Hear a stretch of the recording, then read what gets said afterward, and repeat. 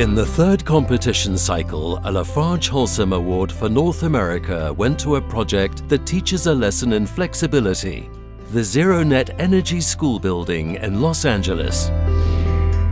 For Gloria Lee, who emigrated as a child from South Korea, the American dream is that everyone has the chance for a good education. To help turn this dream into reality, she uses the means available to her as an architect.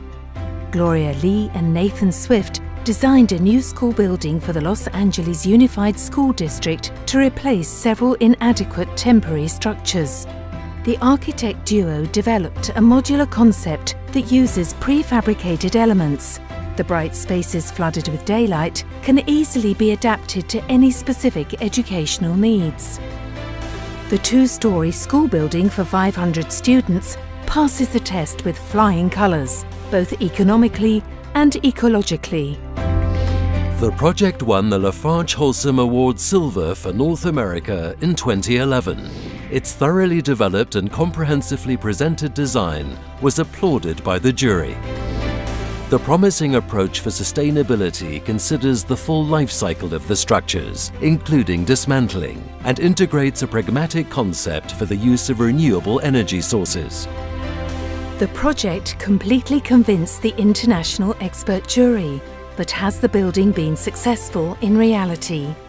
The answer is a resounding yes. The school building was built in just 14 weeks.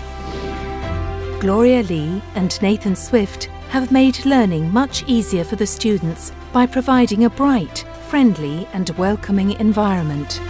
This successful school design has now been built on 3 sites. These schools are easily standing the test of time, which further underscores their sustainability. We applaud their achievements today and present Gloria Lee and Nathan Swift with the first LafargeHolcim Building Better recognition for North America.